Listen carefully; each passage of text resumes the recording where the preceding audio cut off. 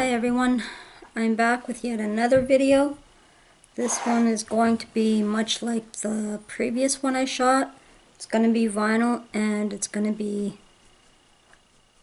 an assortment of genres. It's not going to be just heavy metal, it's not going to be just hard rock, it's going to be a little bit of everything. So you're going to have your 60s, you're going to have your psych, you're going to have the 70s, 80s, and some heavy metal. So a little bit in there for everyone. So if that's what you're in, if that's, if you're interested in seeing it, great. If not, then there's other videos on YouTube to be watching too. So I've got a nice little stack here. It's going to take some time to go through. I'm not going to say a whole lot about them. I will, say a little bit more about others than I do for the rest of them, because most of them everyone knows. There's maybe one or two in here that is even new to me. It's not, there's a record in here I haven't even seen in the record shop. So without any further ado, let's get into it. Starting off with Argus. This is their debut album. They're a Pennsylvania-based band, 5 members. And this one is a double album. Has a really flat matte finish, so there's no glare. It's a gatefold. This album is actually not bad. It's been a while since I listened to it. Haven't listened to it lately. But they did do their own cover version of Iron Maiden's Phantom of the Opera.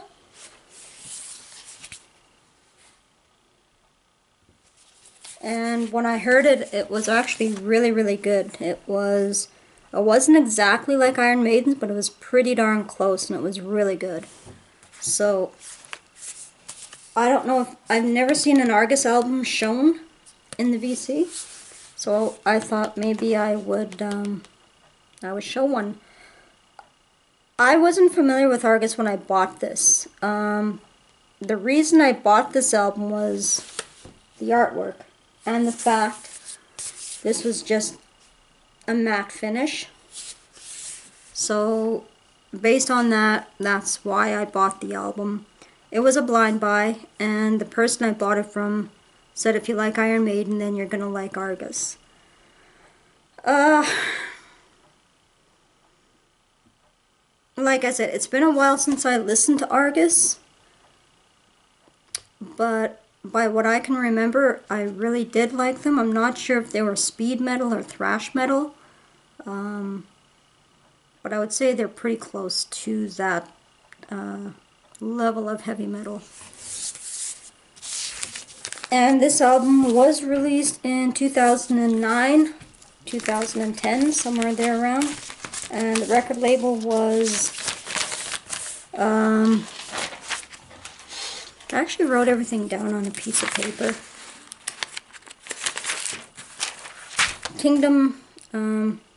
Shadow Kingdom Records was the label. And what I know is they have since changed record labels, and this is, like I said, their debut. They've released 2 other full-length albums. I think they also released 1 or 2 EPs, and I believe they're currently working on their 4th studio release, which I think is due to be released sometime this year, but I'm not 100% sure about that. So if anyone's familiar with Argus, leave me a comment.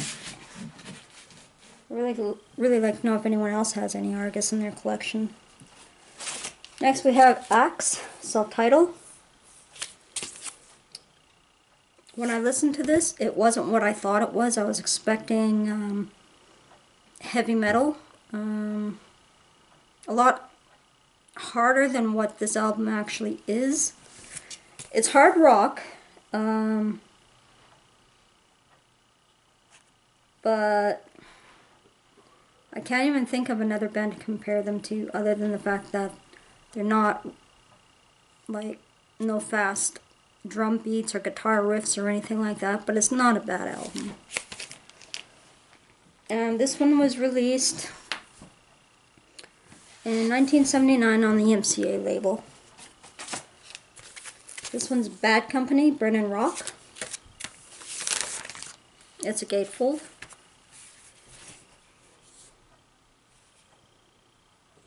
And this was released in 1976 on the Swan Song label. I don't see a whole lot of records released on the Swan Song label. Next we move on to the band, Rock of Ages Volume 2. This one is a live version. It's actually not a bad album. I listened to it, like I said, I listened to it when I first bought them, which was back in November. And this one was released in 1972 on Capitol Records. So I have to see if I can find Volume 1 now of this.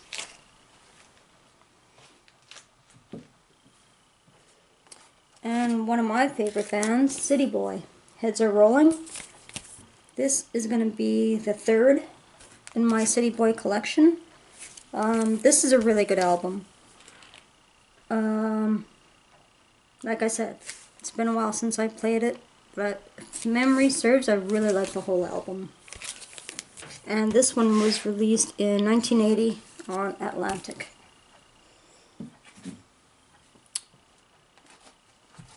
And my fourth in the City Boy collection, Young Men Gone West.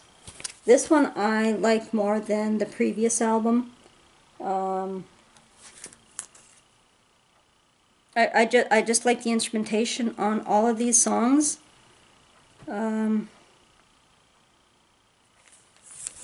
So I'm actually still looking for the debut album. I think there's at least another album out there that I don't have.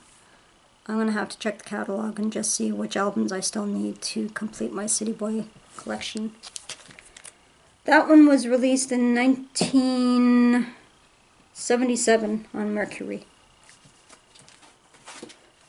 Genre Changing Time, Commodores, Midnight Magic. 1979 release on Motown. And I believe, let's see, what was a hit from this album?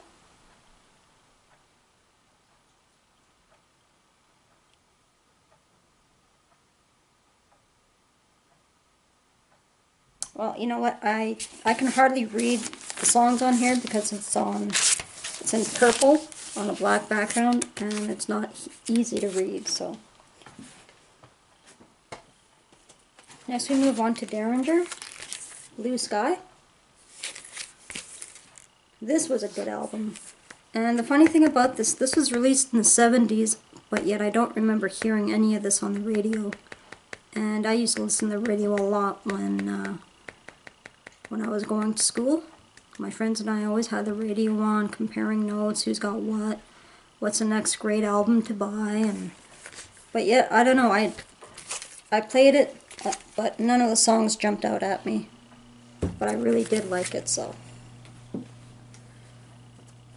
Now here's an album that, okay, this one's Fleetwood Mac Rumors. Now the first time I had this album, it was given to me as a Christmas gift back in 1978. And I believe this album was released in 1977. And when I opened it up, I didn't really know what to think of it because back then I was still really into Kiss, Cheap Trick, Streetheart, and this album doesn't fit in any of those, fit with those other bands. But I gave it a listen and discovered that, you know what, they're actually not bad. This album is actually really, really good. I'm not sure if it was Tusk that came out after this, but by what I can recall or what I can remember is Tusk was not the greatest album that I guess everyone was saying it was. But I only had this one in my collection. I didn't go out shopping for Fleetwood Mac by any means. the stuff that I had heard wasn't enough for me to really want to go out and buy the album, so that was the only one I had in the collection. Next we move on to Peter Gabriel's self-titled. I've never heard this. I'm familiar with the song, let's see, Salisbury Hill, and I think that's about it. But when I played this whole album, I was really surprised by how good the whole album was. So I definitely have to go out and buy more Peter Gabriel for the collection. David Gilmour, another self-titled, and another really good album. This is a gatefold.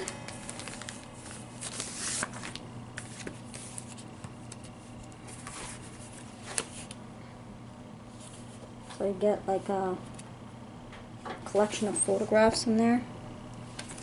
Early years of David Gilmour. So I remember liking that album a lot too. Next we have Grand Funk, Closer to Home. This was a good album as well. When it comes to Grand Funk, the only tracks I was familiar with were the Locomotion and We're an American Band. And We're an American Band were the only two tracks I was familiar with by them. Next we move on to the Guess Who, American Woman.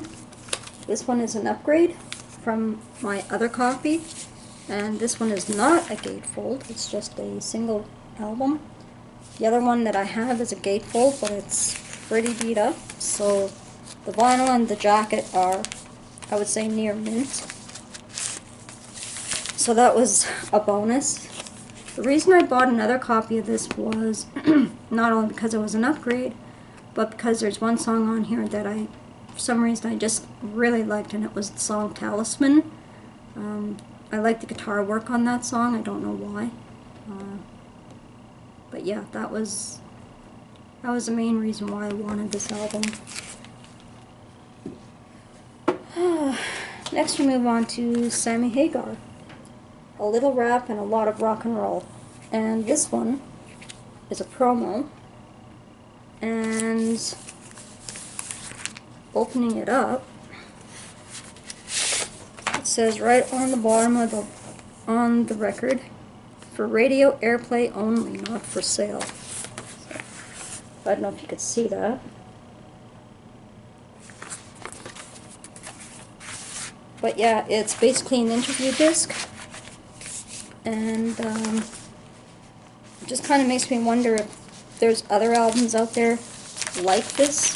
So I remember listening to 97 Kiss FM back in the 80s when they were interviewing Def Leppard when they were here in Winnipeg during their Hysteria tour. I listened intently to that interview, and I remember afterwards I rushed out to the store to buy the cassette because I didn't have enough to get the album, so I just bought the cassette. And when I did get paid finally, I went out and I bought the album, so that's how much I liked Hysteria. Next we have Humble Pie, Smokin'. And this was released in 1972 on A&M Records.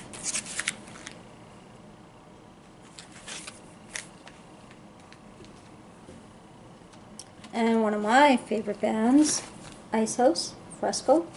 This is a 5-track EP, and it's also a promo copy. You can see the gold right there. And this one was released, I believe, in 1983 on Chrysalis. So I think that makes like 3 or 4 now in my collection. Michael Jackson, Thriller. Don't need to say much about that, everyone knows how good that album is. Journey, Frontiers.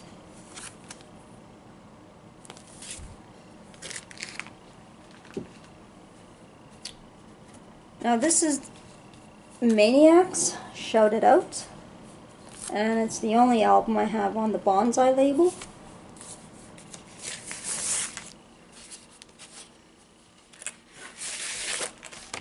For those of you who like seeing labels, there it is there.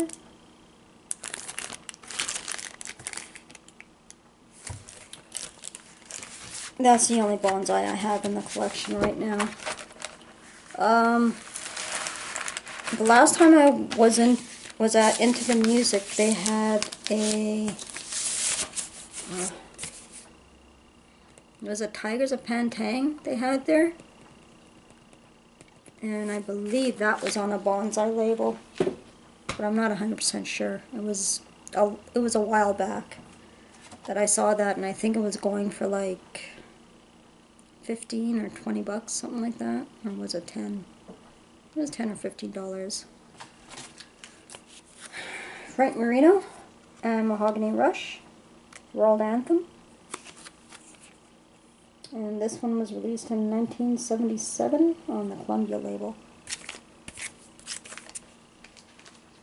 I really like Frank Marino. I have quite a few of his cassettes upstairs. And Tales of the Unexpected. I don't have a whole lot of him on vinyl, but I do on cassette. So I really have to boost up the Frank Marino collection. The Birds, the Bees, and the Monkeys. And this album has Daydream Believer and the song Valerie on here. And yeah, those were the hits from this album, I do believe.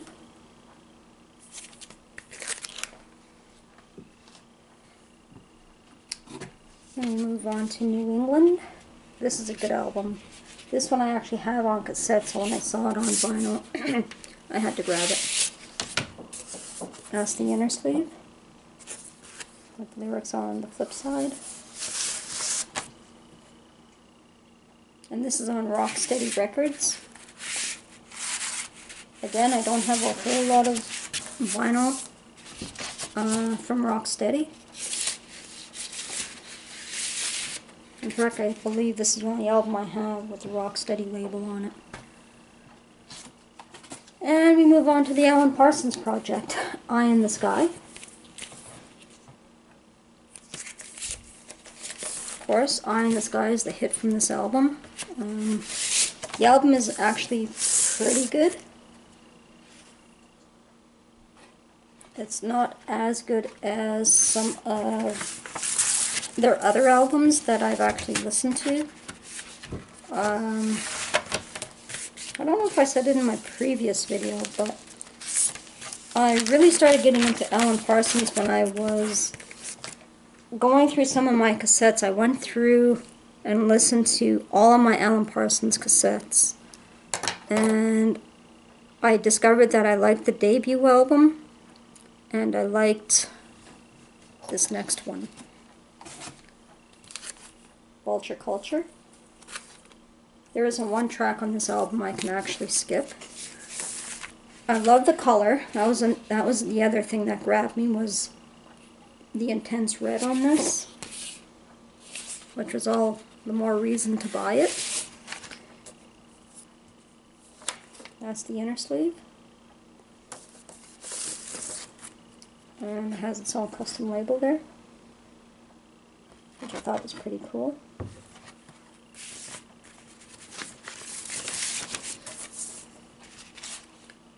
So I definitely am working on building up the Alan Parsons vinyl collection. I think I only have like maybe 5 of their albums. There's still quite a few more I need. So that's going to take a little bit of time. Leave that one for last. Next we have Quiet Riot, QR3.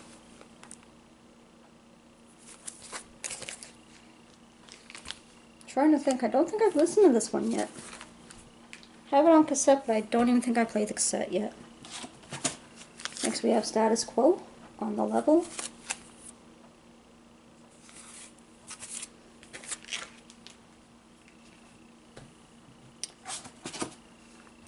Sweet, cut above the rest.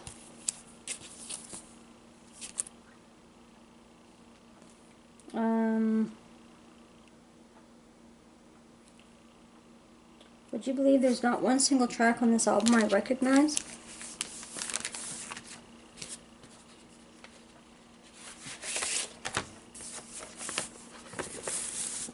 Yeah, it's just on the plain Capitol label. I don't know why I thought the label would be a surprise, but it wasn't. I really like Desolation Boulevard, if anyone's familiar with that album. I like that whole album.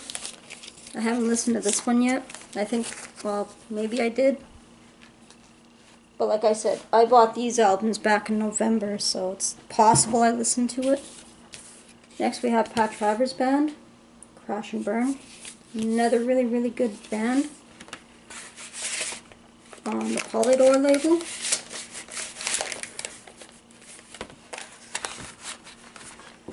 I've seen a lot of people show their Pat Travers collection, and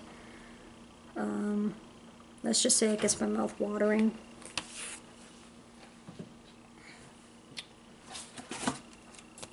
A little bit of 60s with the Turtles' greatest hits. This one was released in '82. This one has the song Happy Together, It Ain't Me Babe, Eleanor, and I think that's about all that I remember. The rest of the songs I'm not familiar with.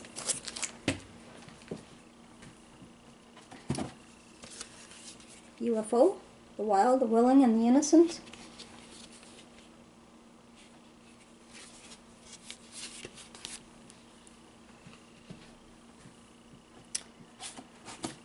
Max Webster, High Class and Borrowed Shoes. And this is another album that was released in the 70s, and I'm pretty sure they got a lot of AM airplay. But yet, when I played this, this album, none of these tracks, none of the songs seemed to click with me. They didn't. None of them sounded familiar to me, which is really, really strange, because I've heard people say High Class was one of the hits from the album, and Diamonds, Diamonds. But yeah, when I played them, they didn't even register. I don't know. The Who? Who Are You? This is a really good album, and unfortunately it was Keith Moon's last album he would do with the band. I remember the first time I bought this, brand new, I think I paid a whopping $5 for it. Back then, that was a really good deal back in the 80s, when vinyl was still a big thing. Yeah, I got that one on sale for like $4.99. Next we have Wishbone Ash, No Smoke Without Fire. This was a really good album. I think I played this one twice. And that's something else I have to do. Have to get more Wishbone Ash, but I don't see a whole lot of it around. So when I do find it, I just grab it. And Stevie Wonder, In Square Circle. And this one is actually in mint condition. It's a gatefold.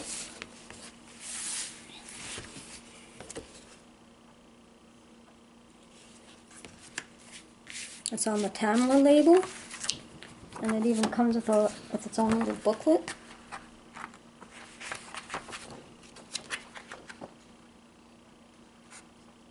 With lyrics enclosed.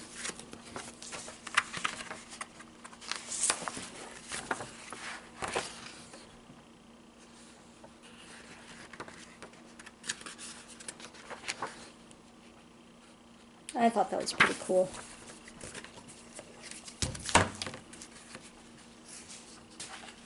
And Stevie Wonder is just another artist that I grew up listening to as a kid.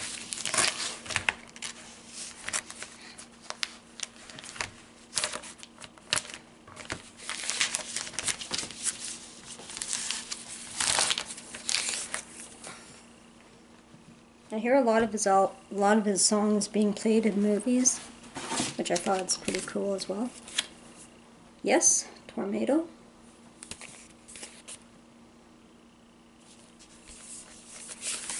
And this one, I believe, yeah. I don't know what to say about this album. It's not bad. Like I said, I listened to it back in November. I can't even remember. But what I do remember is that I like John Anderson's vocals. I have actually one cassette that he released as a soloist, and I liked it so much that I'm going to see if I could try and find more of his solo work, if he has any, because I just love his music. It's just that good. Next we have Classic Yes.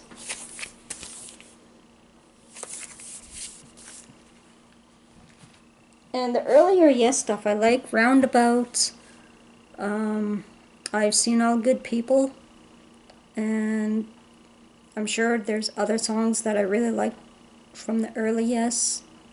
I just can't remember them all. And then we finish it off with Yesterdays.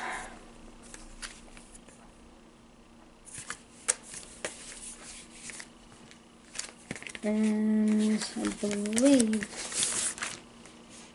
no, I thought this one was Gateful, but it's not. This is the inner sleeve for it. Astral Traveler I'm familiar with, and Time in a Word. Those are the only two tracks I'm familiar with. I have to actually listen to this album. I haven't listened to it yet. But that was the vinyl that I picked up in November from a friend of mine who just lives like 5 minutes away from where I do. And this is the same individual I was telling you about who said he had like 10,000 albums, and even in his lifetime he couldn't listen to them all. Which is again why I'm going to do that little project where I listen to about 2 to 3 albums a day. We'll see what happens come December 31st, see how many records I get through. Now the other stuff I wanted to show was on a separate purchase that I had made. I think these purchases were made this year. Yeah, in January, or the beginning of January, something like that. So I guess you could say these are the 2016 releases, or purchases. So, Queensryche, Rage for Order. Starting to get tongue-tied here.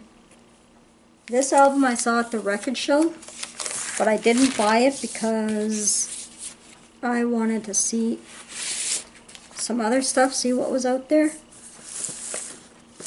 Not sure why I pulled the album out. There's nothing interesting to see on the record label, it's just a straight EMI label. But I've seen so many people show this. I do like Queensryche.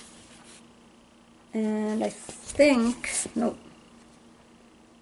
There is one track on here that I'm familiar with, so it's going to be really interesting to listen to this album.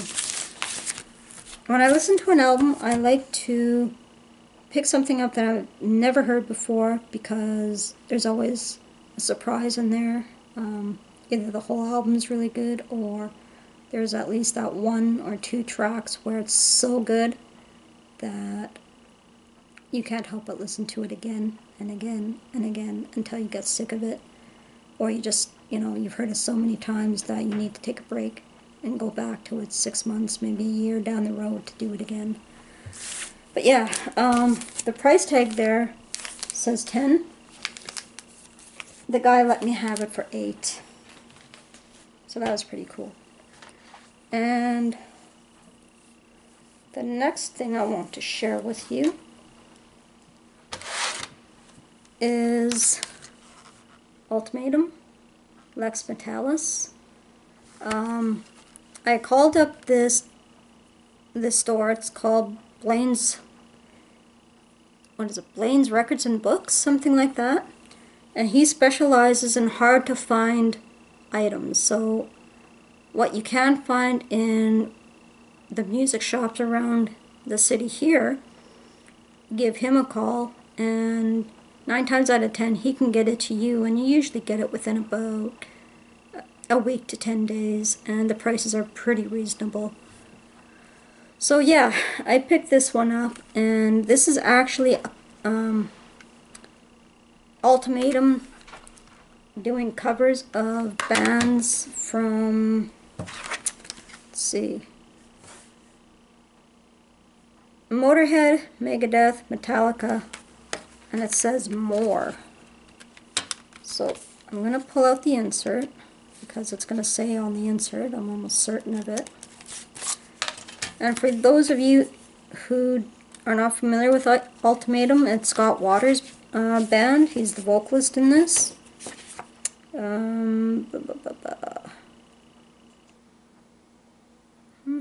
Oh, Metal Church, Saxon, the Moshketeers, Judas Priest. Let's see. Mortification, Vengeance Rising, Overkill, Twisted Sister, and Quiet Riot.